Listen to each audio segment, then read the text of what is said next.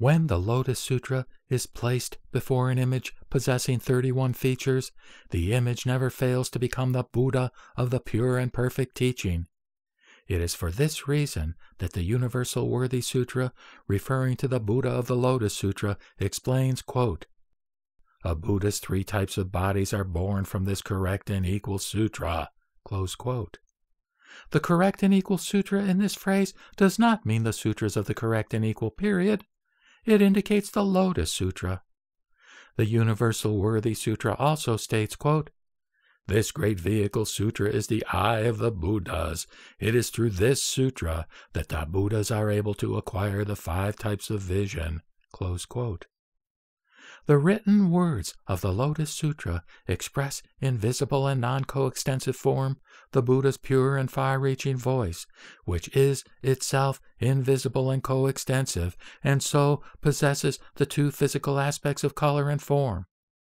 The Buddha's pure and far-reaching voice, which once vanished, has reappeared in the visible form of written words to benefit the people.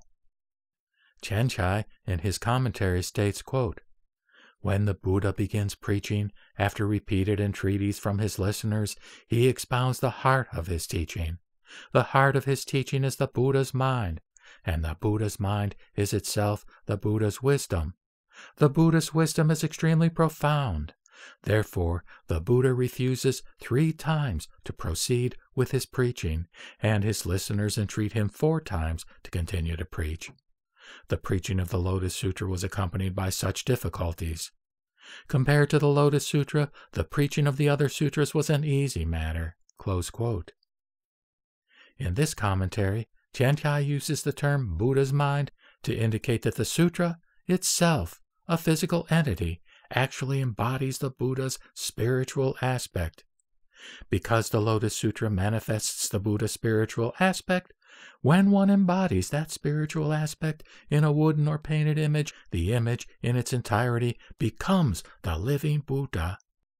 It is for this reason that the Chenchai states, quote, "All things having color or fragrance are manifestations of the middle way."